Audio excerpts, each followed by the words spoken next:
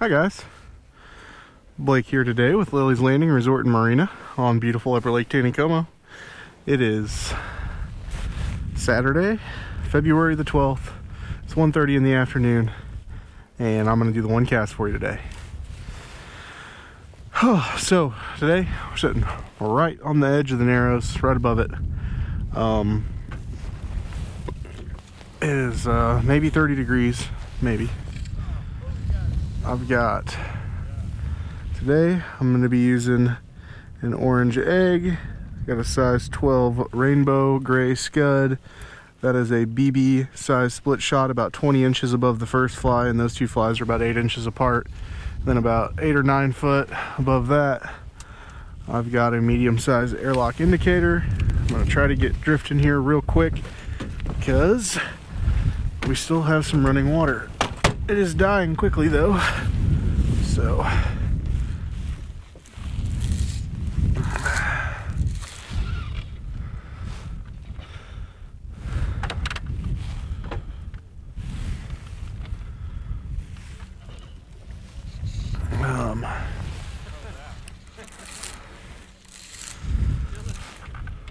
Blake Harris above me with a guide trip right now.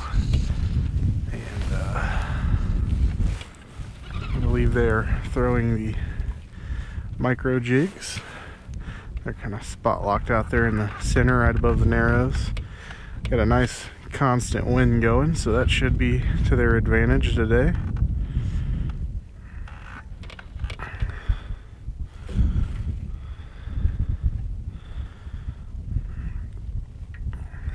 I'm hoping that the split shot I put on here is heavy enough to do the job. With this wind blowing me back upstream, should be just enough.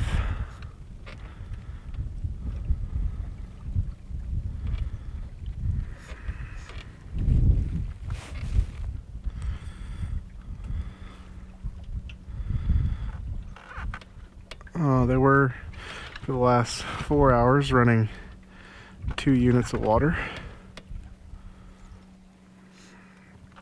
And it was supposed to go off at noon. It looks like they ran it until 1 and then started to kill it. So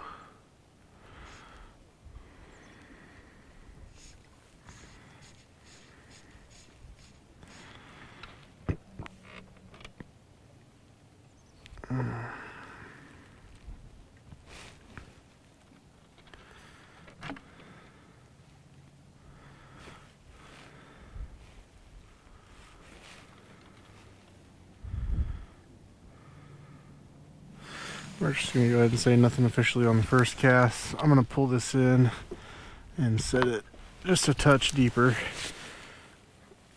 I always want the distance between my indicator and my split shot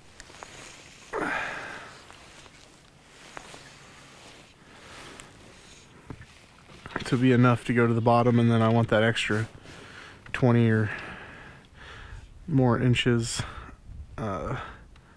to be coming back up off the split shot and kind of waving around in the current a little bit. Oh, might have been a fish.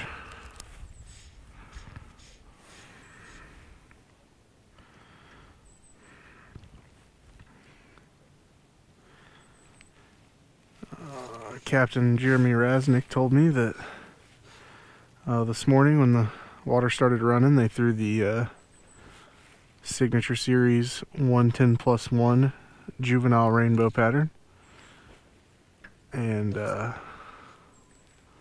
caught a real nice brown. Looked like it was over 20 inches.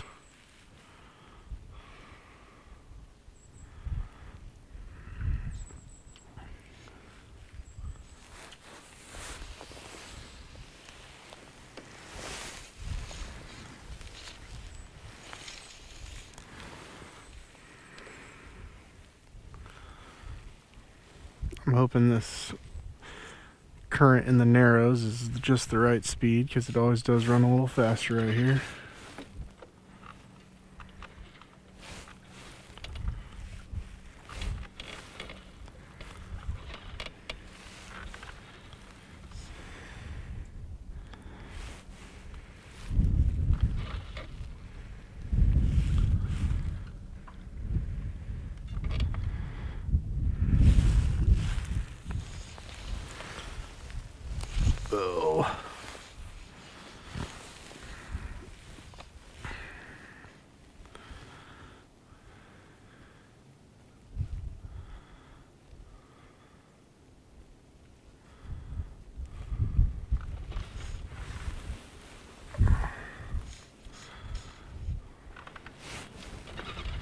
Thinking I'm gonna point the nose of the boat downstream just because I need to keep pushing it that way. It's getting a little hard to control the boat.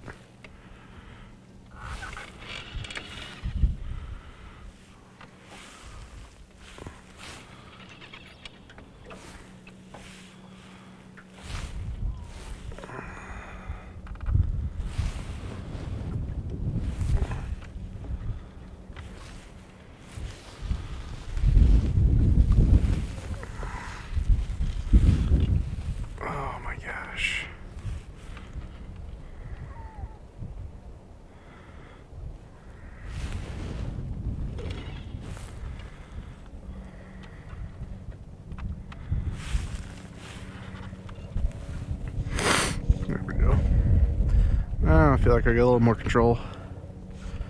Sometimes you just need to, if the wind's blowing upstream real strong, just point your nose down to control that drift speed. A little easier than trying to point the trolling motor head backwards.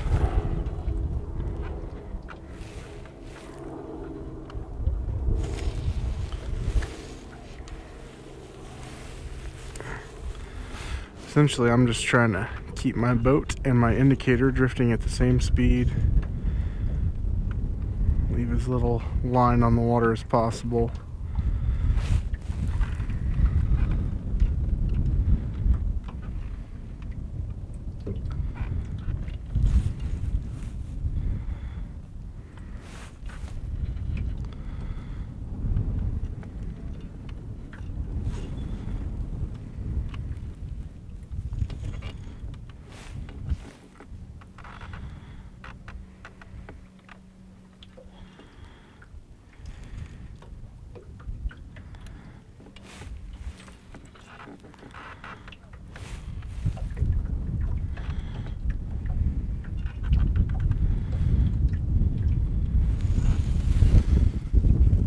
Sure I don't have any moss. I'm gonna switch sides of the boat here. Maybe. Oh.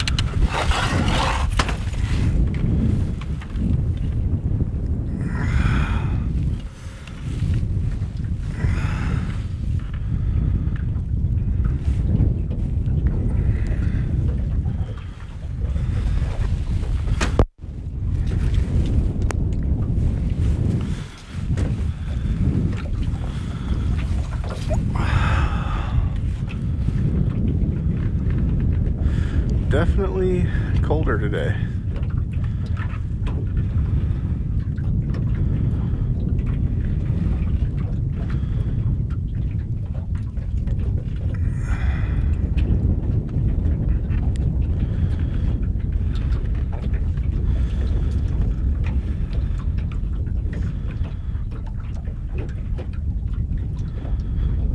But yeah, after Captain Raznick went on a brown trout hunt, they switched over to dragging eggs and scuds on the spin cast rod. That was a fish.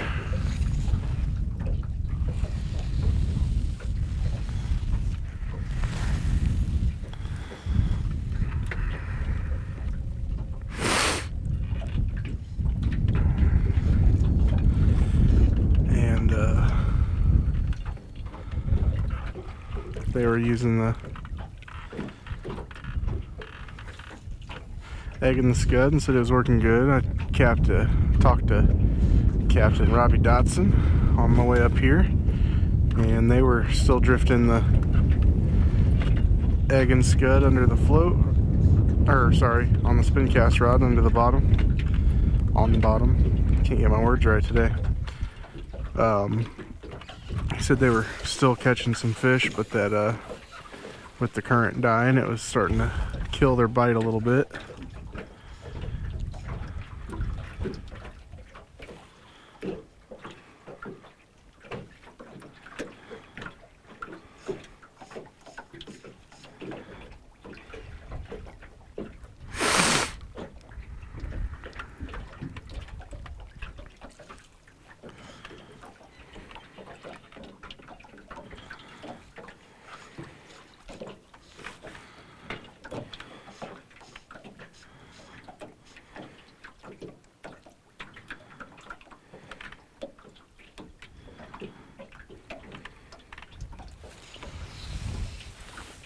something I like to do, which is exactly what happened, is that I talked about it before, but tying a knot above the split shot. So my split shot slid down here.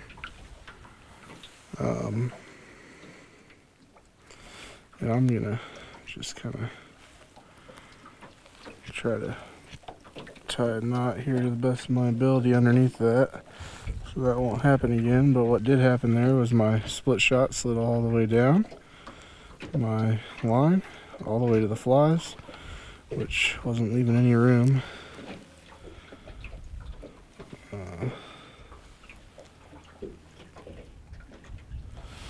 for those flies to drift. And my my indicator did the same thing, which means I didn't get it tight enough. So a little bit of failure there on my part. Let's get that back up there. There we go. Okay.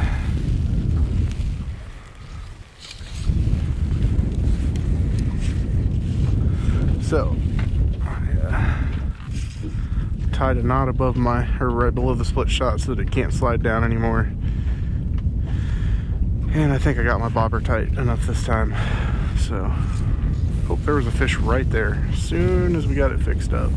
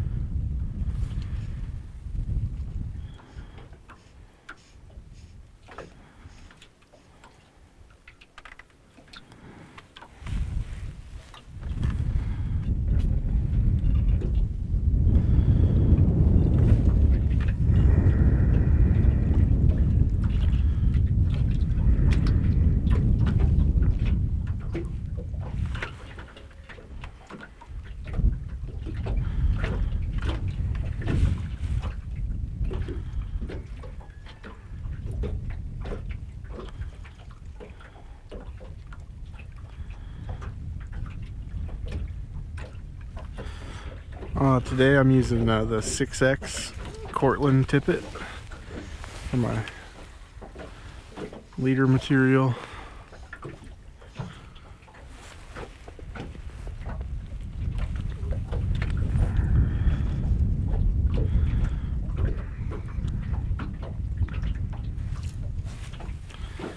There's a fish.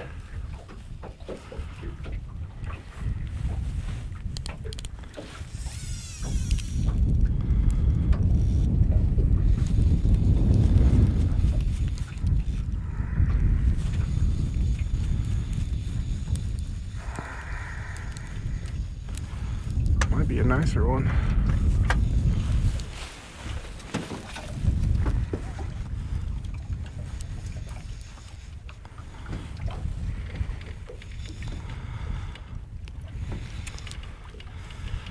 And looks like he took the scud.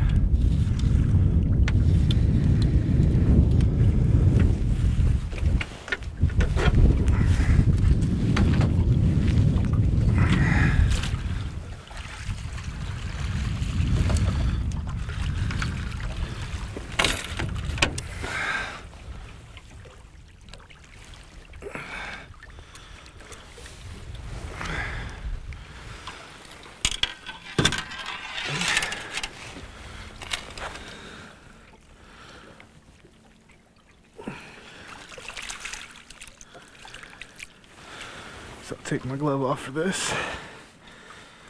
Oh.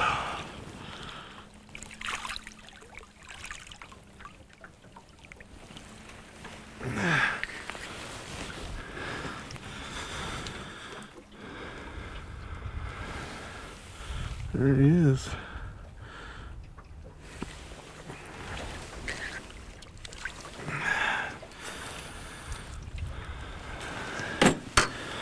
Beautiful little 17 or 18 incher there.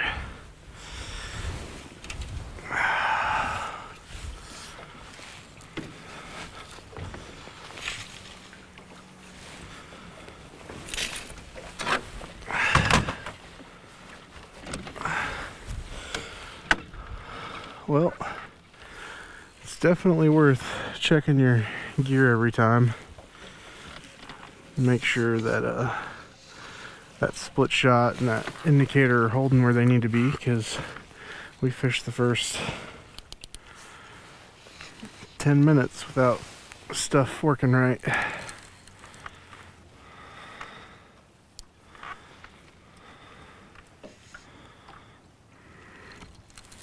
I'm gonna get a little bit longer of a cast. There's a mud line over here on this bank.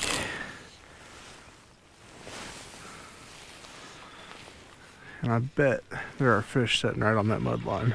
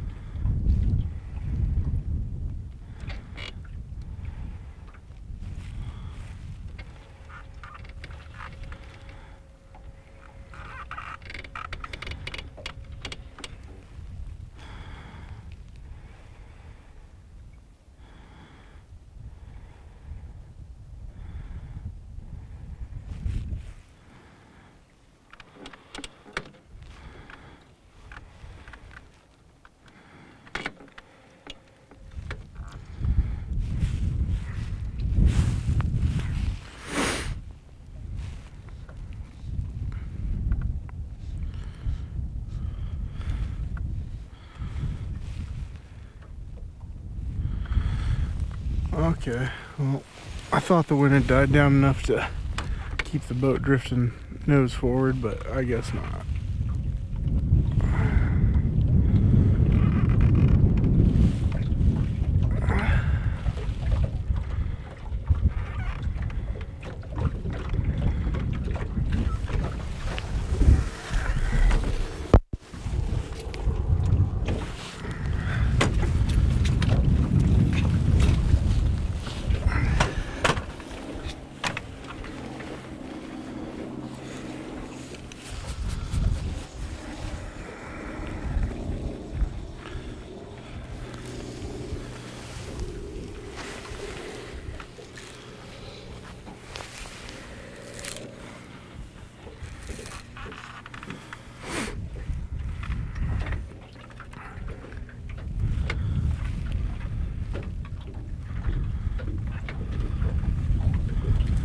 Water is just about all but stopped now that we're outside of the narrows here.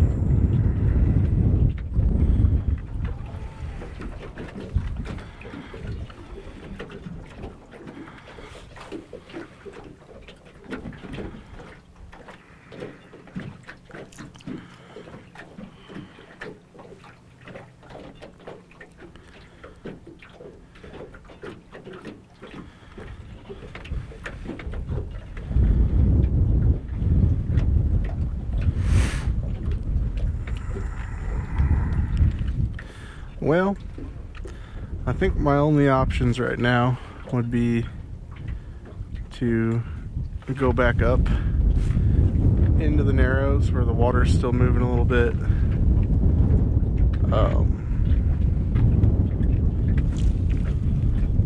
Maybe.